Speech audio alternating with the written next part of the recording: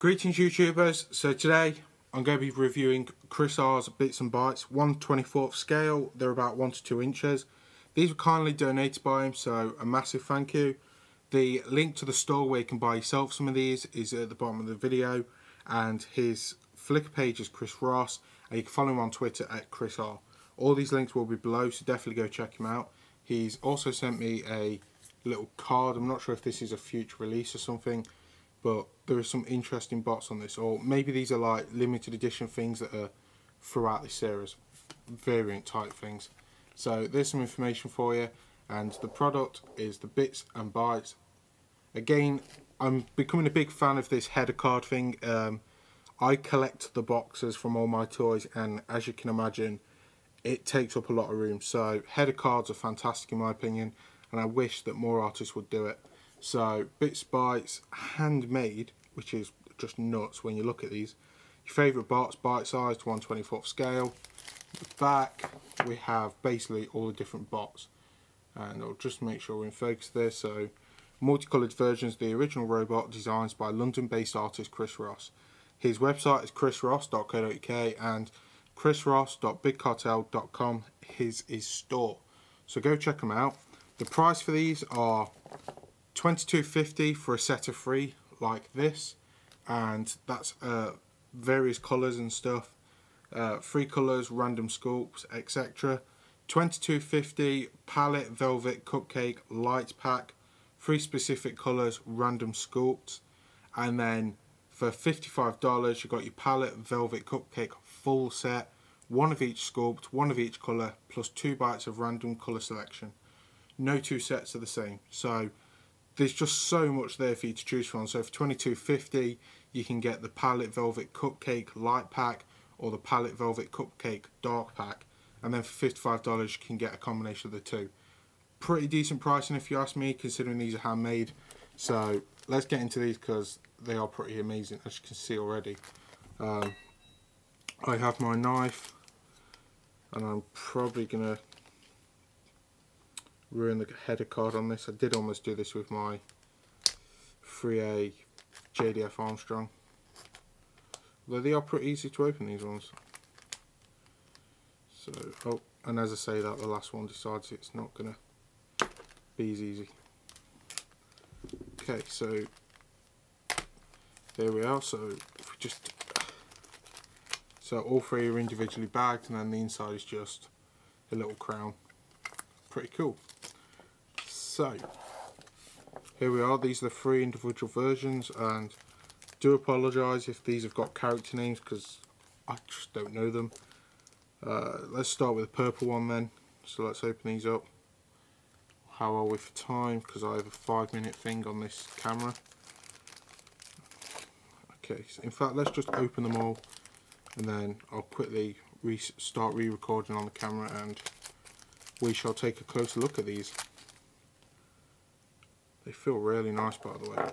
They, for handmade sculpts, no, like I can't remember who it was, but I got sent, I think I won it actually. I got sent some that someone sculpted, and it was really rough on the hands. So sorry about the jump cut, guys. So I've just quickly lined them up so you can see the different heights that are going on here. So the purpley, light purple coloured one is the highest, then the orange, and then the green.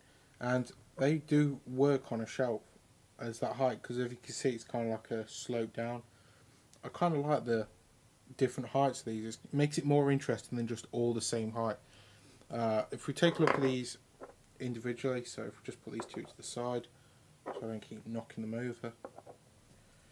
Okay, let's get this guy in focus.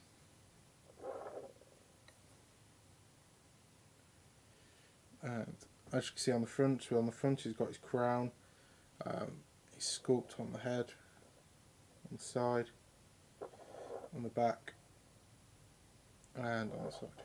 And then his feet are kind of like crosses. Sculpt wise, yeah, it's not too bad. I mean, I don't know if this is intentional, but it looks like there's dust that is stuck to this. I'm not sure if the camera's going to be able to pick that up. There's also glue where it's shining, and that's the glue. Now I don't know if this is just my batch or if this is with most of them. But you can't really argue for the size of these. I mean, it must be a right nightmare to get these perfectly sculpted or perfectly painted. So yeah, there is a bit of scuffing, and I don't know, it might be dust. I don't know if this is intentional, so it's meant to look a little aged and a little worn. But there you go, guys. And yeah, really nice. I mean, I'm not too fussed about the glue and the dirt, to be honest, because you don't really notice it unless you've got tons of lights up when you're making videos. If you're in a room that's lit just by windows, I'm guessing you're not really going to notice it unless you're holding it right to your face. But I thought I'd point that out, that on this one there is a bit of dirt and a bit of scuffing, and it falls over because I dusted my desk this morning. Second one, which is the smallest one, the green one.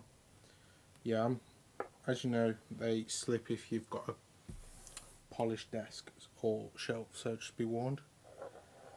On the front of this one, on the side, on the back, on the side, and as you can see, you know, dropping them, knocking them over, and there's no damage to these whatsoever. On this one, no dust stuck to it. In fact, the green one is the cleanest one of them all. As you can see, if I just make sure we're definitely in focus, so on the front, you see, if I just try and shine it in the light, there isn't really any glue to speak of. I think that the biggest one, there's a lot of it because it's a bigger area. This one's a lot smaller, so yeah, this one's the cleanest out of the three when I looked at them, and this is my favourite one just because it's green and I like the colour green, and hard wearing. So if they do fall off your shelf, don't worry, they're not going to break into a million pieces and they're not going to get damaged. So let's look at the orange one, and before we look, there's tiny bits of glue leakage and there's a bit of dust, but apart from that, this is really clean as well. So it's just the big purple one that's got a lot of dirt, a lot of dust, or the glue residue and stuff. I'm not sure if that's intentional again or an accident during the manufacture of these, but you can't really argue for $25 when you're getting 3 of them and only one of them's got it. I mean, I've had figures that have shown up pretty badly scuffed, dunnies for instance, and you pay a tenner for each of those, so you know. So there you go, guys, that's the review of the Bits and Bytes by Chris Ross. Again, a massive thank you for the donation and letting me review your products. I'm forever grateful. If you want to get yourself some of these, $22.50, and link for that will be at the bottom of the screen. Also check out his website, follow him on Twitter to get the latest information on what he's releasing and stuff like that. And as always, guys, thank you for watching the video. Feel free to subscribe, feel free to like, feel free to follow me on Twitter, feel free to like the Facebook page, and as always, I'll see you soon. Take care, bye.